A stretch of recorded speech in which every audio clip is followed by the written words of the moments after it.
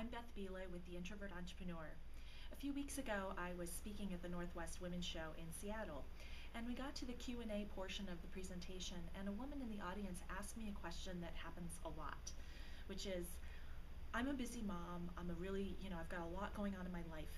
How do I find the time, the alone time that I need to recharge my batteries as an introvert?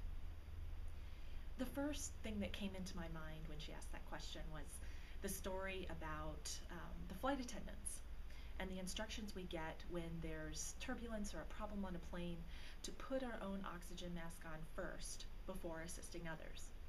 It's a go-to story that I've used many times, that I know my coach colleagues have used, and for the first time as I was answering her question and sharing that, it struck me that the act of putting on your oxygen mask only comes when there's a crisis. It only comes when the plane is in turbulence, when you feel like you might be at death's door, and that's when we tell you to put on your oxygen mask. So that's one thing I noticed. The other thing that I noticed was that when we're talking about how do I find the time, it's not so much about finding the time because the time is there. It's more about, it's not finding the time that holds us back. It's more about the stories that we make up around finding that alone time. It's the story we have that if we do that, we're selfish, or that we're going to be neglecting someone, or that we somehow don't deserve it, or that we need to wait for permission.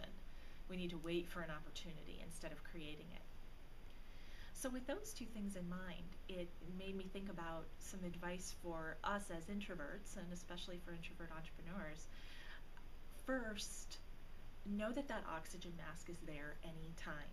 You don't have to wait for turbulence or a crisis or when you're about to hit the wall.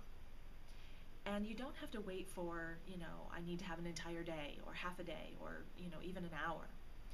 Putting on the oxygen mask for even 5 minutes, being able to step out of your environment to get that quiet, to get the calm, to get alone.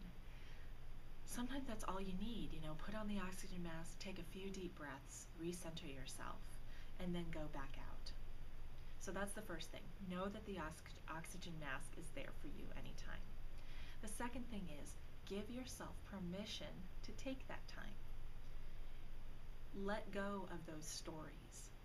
Stand confidently in that knowledge that this is what I need to do to take care of myself, and I'm going to make it a priority.